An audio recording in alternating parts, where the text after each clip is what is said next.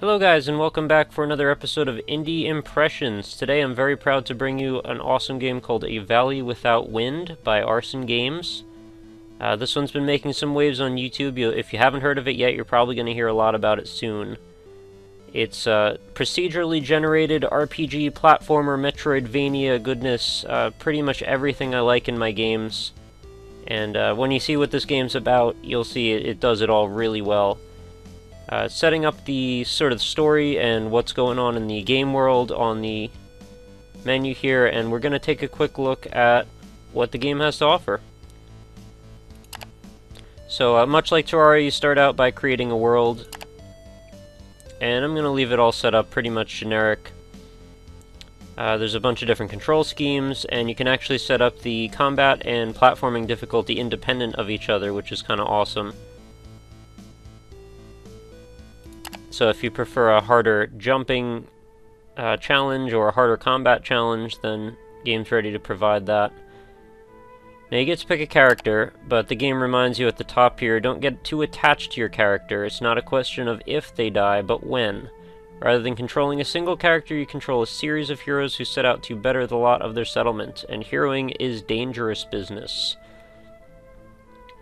So we can look at our stats here, and like the game says, it's not super important, I guess, which character we start out with. It's just more a matter of preference more than anything. I'm going to pick somebody with high attack.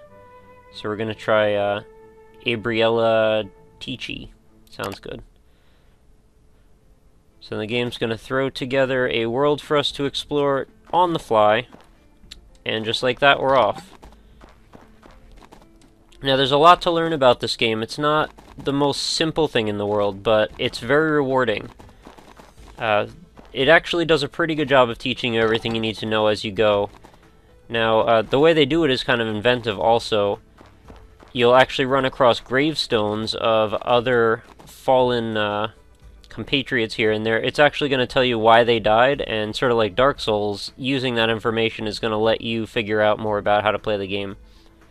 So, yeah, this one's telling you extraordinarily brave, extraordinarily impatient. She didn't even take the time to check her health status or what spell gem she had equipped for easy access. All she had to do was look in the bottom left corner and hover over anything she wasn't sure about. And there we go. We learned we just picked up Fire Touch, which is automatically mapped to left click as it says right here in the bar. And I can actually do some tree punching, Minecraft style, and accumulate some platforms.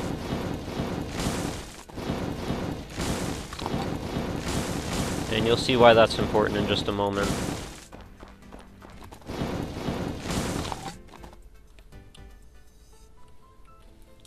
There's all manner of useful, interesting stuff to observe on the UI here.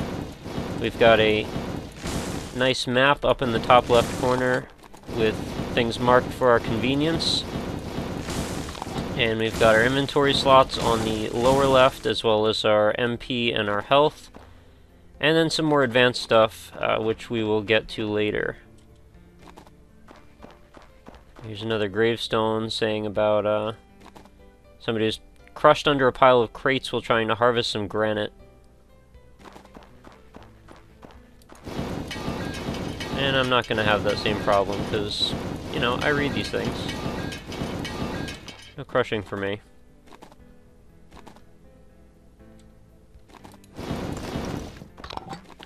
Got my granite.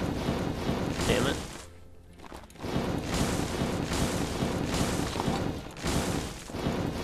So I probably don't need this many trees. I'm going a little resource happy here. And what do we have in this box? Ah, it's wooden platforms. Now these are integral for exploration because it means that you can actually jump up to higher areas than you could normally access. And I just got a featherweight enchantment, and what that's telling me is if I press the X key, I can actually drop that onto my legs, and all of a sudden I am immune to falling damage. So much like when you assemble Samus's armor in Super Metroid, you're going to be doing some of the same things in A Valley Without Wind, in a sort of less linear, more freeform exploration-based path. So yeah, I probably don't need that up anymore.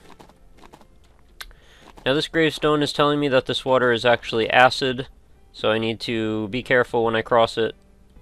And you can see it actually automatically puts whatever's in your first two in left-click and right-click respectively, so your second inventory slot automatically becomes that, and I can just drop some platforms and easily cross this.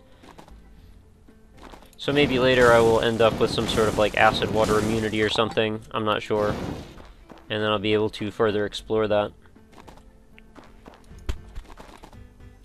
So I'm already a pro at placing platforms and things, that's not too interesting, but why don't we check out a building. So pressing E we can actually enter a building and take a look at what's available within. I just got a minor inner light enchant. That sounds like a useful thing to have. Emits light. That's great. I could use some light. So now, when I go down into these very dark cavernous areas, I can actually tell what the hell I'm doing. Which, my first run through the game, I didn't actually notice that, so I'm really glad that I found that this time. Not sure how I didn't notice it, but I guess I just forgot to look. So you can actually go in on these rooms. This one in particular, this is going to tell me that there's no reason to ever go into a destroyed room, so we don't need to stay there. Living rooms and other rooms, you never know, maybe there'll be something useful there. Now this is a really ambitious game. There's a lot of reasons, besides just the, you know, procedurally generated stuff. They also made an effort to make sure that the game is going to pretty much last forever. And what I mean when I say that, and I just picked up some pretty important stuff, but I'll talk about that later.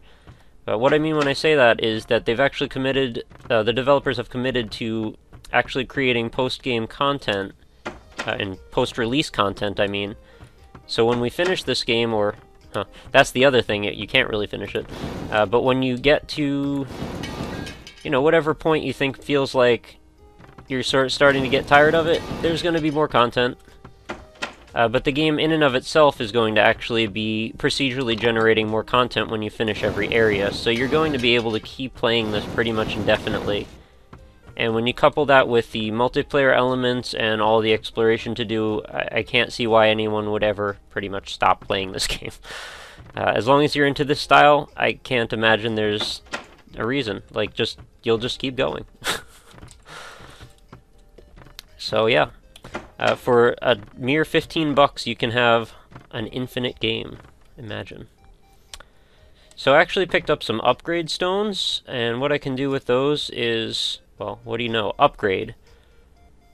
I can pick which attribute I put my stuff towards, and right now, I'm thinking, let's buy an upgrade to our attack, and let's also buy an upgrade to health. Why not? And it looks like it's getting dark outside.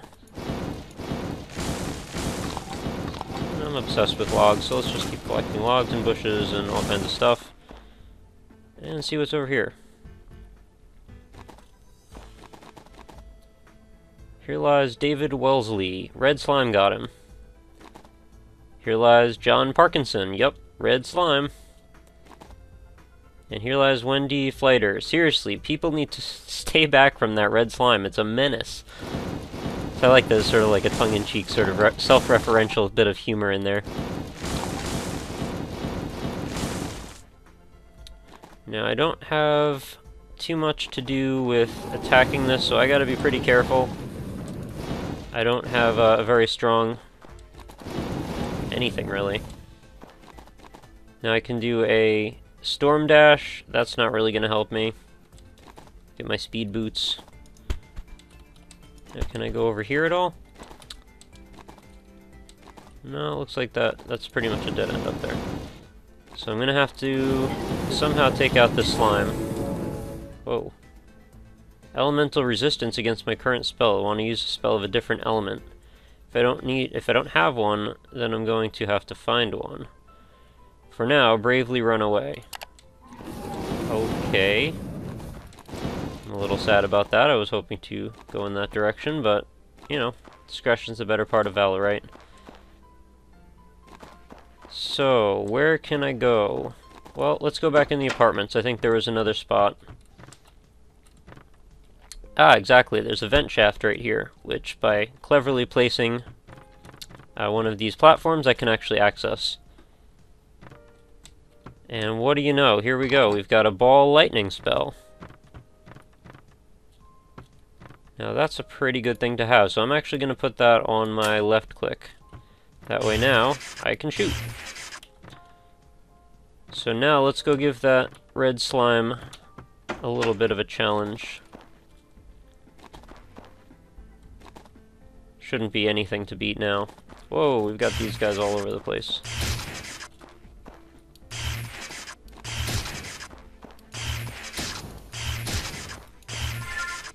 Beautiful. Wasn't even hard. Just gotta bring the right tools to the fight. Alright, so what's up here? Some kind of a crystalline dude. Now this is an Alari stone. And he happens to be extremely rude. So yeah, we can't really do much with him yet. He just wants to fight. Not fight, but just be standoffish. What's going on over here? Slimes. Every spell is associated with an element: air, fire, earth, water, light, or entropy. Entropy is an element you don't see too often. I like it. And another thing I like is actually the art style is... Whoa! Another elemental resistance. This one looks like he's resistant to lightning, so I guess I'm not going to mess with him. I'm just going to say that I really like the art style. It's sort of this combination of very naturalistic, sort of modified photography type looking things, like very textural. Whoa, that was probably really dumb. Alright, I think I'm okay. And those green things are health. As long as I can hit this guy. Whoa!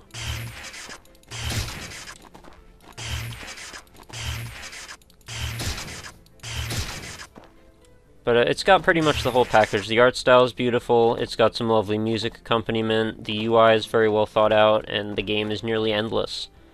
So, pretty good deal, I would say. And there's tons and tons of stuff to explore, tons of stuff to unlock, there's a whole achievement system to it. Like I said before, there's multiplayer. And this is a game I'm probably going to be playing quite a bit more of with my YouTube partner Anza, who I'm sure hopefully you guys know by now. And we're going to try this game out and see how far we can make it.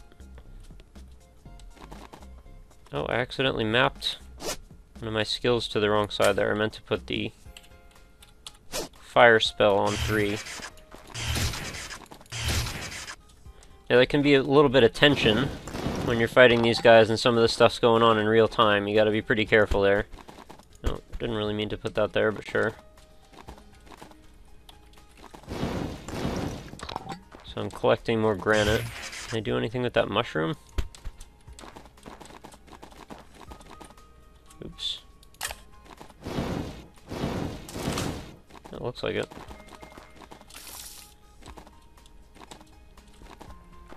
But there's a great sense of mystery, there's a great sense that there's a lot going on in this game, and it's certainly in-depth. Like, there's a lot to figure out, and I mean, with a little bit of time, and it doesn't take long, like maybe a half an hour time investment to figure out what's really sort of the path you need to take to progress.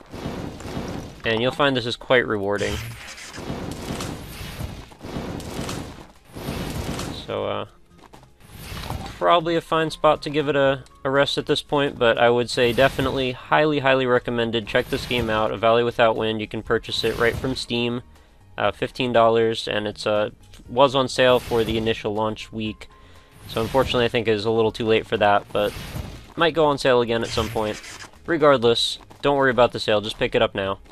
It's already been a few updates, developer plans on supporting it for a long time. Just go get it. Alright, thanks very much for watching, guys, and I hope you have an outstanding night.